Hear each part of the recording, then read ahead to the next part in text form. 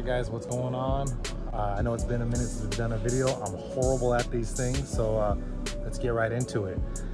We just bought a new home. That's what's taking so long to kind of get everything situated. We're here now. Obviously, as you can tell behind me, we got a lot of work to do. But we're getting settled in, figuring out the parking situation with the cars. Big old trucks is a problem. The Caddy, the Mini. The driveway isn't the biggest, as you can see. We're squeezing in where we can.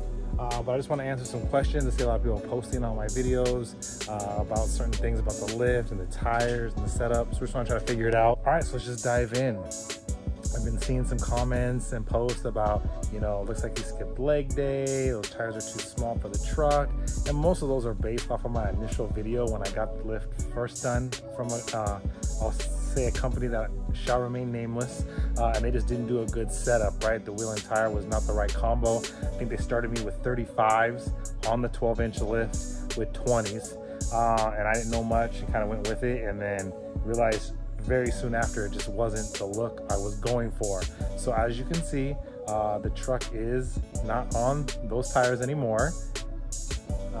We are currently on 24 by 14 40s, so they do fit a little bit better. I would like to go to a 42, but RBP does not make a 42 yet, so I might have to look outside or see if they're going to develop anything, but I definitely want to go a little bit bigger on the tires.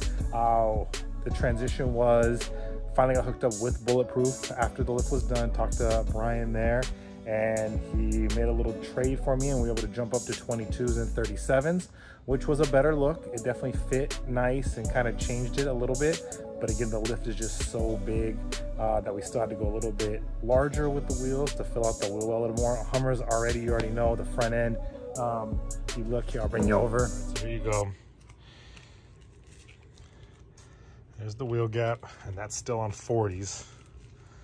Obviously, you can tell the front is a larger gap than the rear, so we're still trying to work with that. But I mean, this lift and this truck makes these 40 by 15 and a halves look like baby tires. And believe me, it ain't. All right, so like I was saying, we're definitely gonna make a statement with it. I mean, that's the whole point, right? It's loud, obnoxious, it's big. That's what we do with this thing. So obviously keep hitting me up, put any questions, comments you have. We are gonna do hopefully some more with this now that we're in our house, do a little more filming when we're doing the upgrades, any maintenance. This, obviously we have, let's go. So obviously you know this bad boy. We got the Savage H2 going on.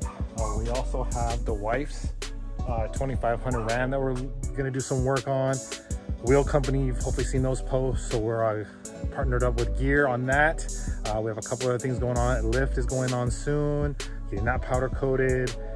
Let's do chrome delete. What else are we doing on this thing?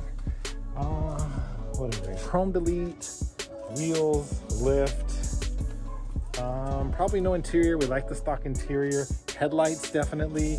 Tail lights, paint to match, emblems, grill, train horns. I mean, we just got a lot going on with this thing. So we'll start doing some work on this thing. This one's super dirty. Wow. Good thing the wife cares about her truck. And that's it, man. I mean, there's not much going on. Like I said, I'm horrible at this video thing. So I'm gonna get better at it. Hello. Just neighbors walking by, which is kind of cool. Again, we're in a new home. Feels weird, a little bit more space, a little bit quieter. Still got some neighbors, but they're nice. They all seem to like the truck. I was worried about that, you know, obnoxious sound and big and loud, but everybody seems to like it a lot. It's definitely a conversation piece for us, and we love it, and that's one of the reasons why we go so extreme with it. That's it, man. I wish I get better at this. I'm horrible. I apologize. I know I keep probably doing this throughout the video, but I don't like talking about myself, so it's kind of hard when I don't have anybody else here to do it with. Hopefully we'll get some other people on here. My son likes to be involved. My daughter should be back from school soon, so we'll get going. That's it, guys. I hope to see you out there soon. Get this thing truck built for SEMA. Get that out there this November.